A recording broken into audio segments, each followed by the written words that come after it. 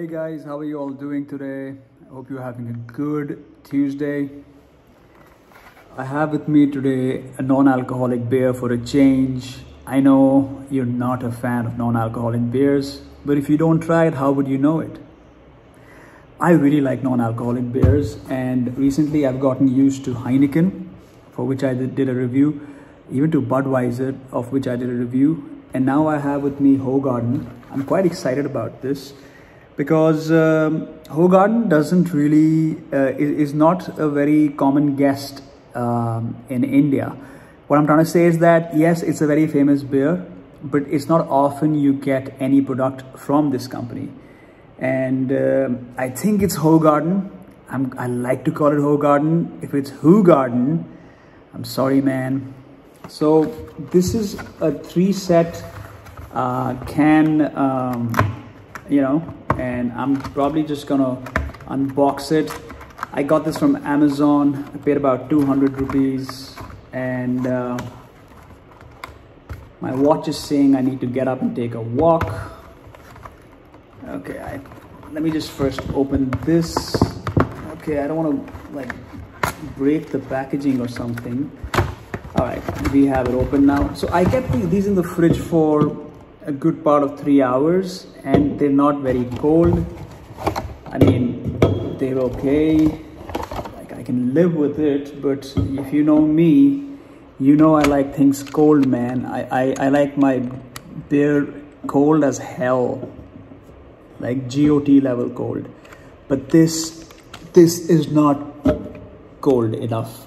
Anyways, I'm still gonna review it. Take a look at the packaging. It says Vit Blanche. I think that means wheat, and blanche means white. I don't know, man. And it says here coriander and orange peel. Okay, it's not a very inviting mixture. The per can rate is about 65 rupees, and it has no alcohol, and that really excites me. The number of calories per 100 ml is about 27. So if we have a 300 ml can, 330 ml, it's about 81.8, so about 90 calories in each can. I can live with that, guys. One reason I don't like to have too much beer these days is because of how heavy it makes me and how it makes me gain weight. So let me find a glass also. Okay, so I've kept 2 of the 3 cans in the fridge. Now, I nowadays try to have things in the glass because I've been watching a lot of YouTube reviews, and they always say that beer is meant to be consumed in the glass. And I realize I've been living all my life thinking something else. So for now, at least, I'm gonna be doing, okay. So this is Hoegaarden 0.0. As you guys know, I'm a big fan of Heineken 0.0. I think it's as good as the real thing, but it doesn't give you that much happiness. But if you just want to quench your beer thirst and you just want to have a beer without getting high, and if you just have an important meeting tomorrow and day after, or if you just decided to give it easy or take it easy for a while, I strongly recommend all non-alcoholic beers. And the good news is, dude, there are so many of them, and my favorite is Heineken 0.0. I doubt I like this as much.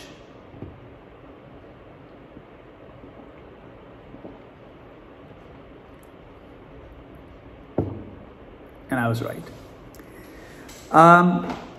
It tastes a lot like your Hoegaarden regular beer, except that it has coriander in it, and definitely a lot of orange also going on, but it's not the good orange. Like, let's say you would have an Orange Bloom, the beer, which I want to review soon. I think it just tastes like, have you guys had Kingfisher Radler? Yeah, Kingfisher Radler. It tastes like a distant second cousin of it. Definitely better tasting than Kingfisher Radler, guys. But it's like a healthy beer. It's like, it's like what your mom would make for you. Yeah, it's too safe. It just tastes like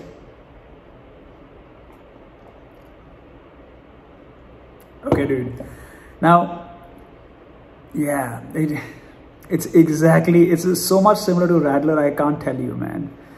Except it has a little less of the hajmola kind of taste. It has more like the orange and pepper kind of a lot of pepper going on, man. I don't like my drinks peppery, but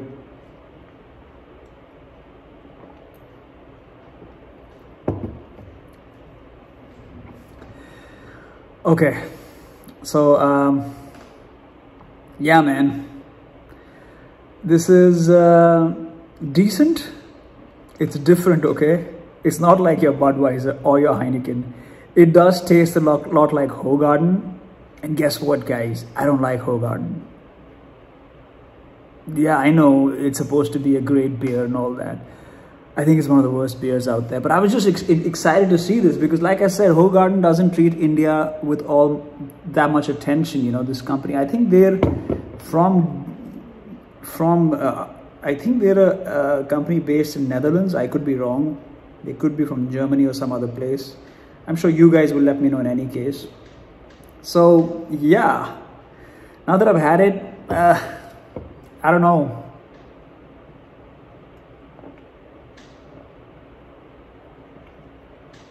Maybe if it was served a little more cold, I would appreciate the technicalities of the drink and the taste a little.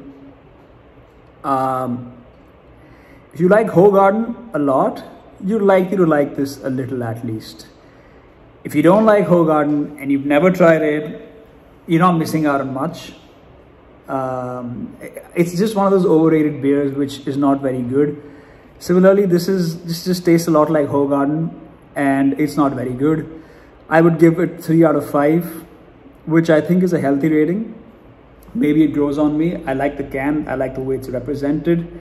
I like that a company that is as considered as premium as Hoegaarden. Sorry, man, I'm burping all over the place. I like the fact that Hoegaarden has bothered to do this with India.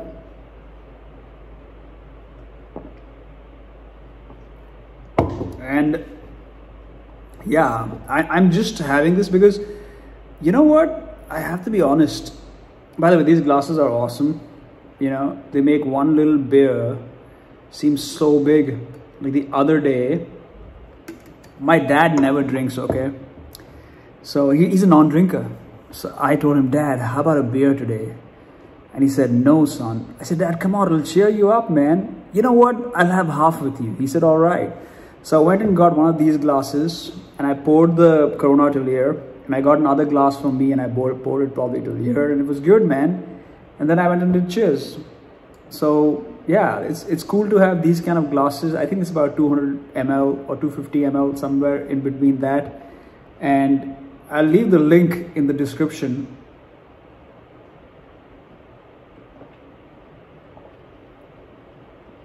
But overall, this beer is not a good tasting beer. And I don't like it that much, man. It tastes a bit harsh, you know. So that's the thing. I probably would give this a 3 on 5 or a 6 on 10. For value, it's good. And if you like Hoegaarden, you probably will like it. I don't know what I was thinking. I'm just a free spirit who likes to try everything, man. So there you go.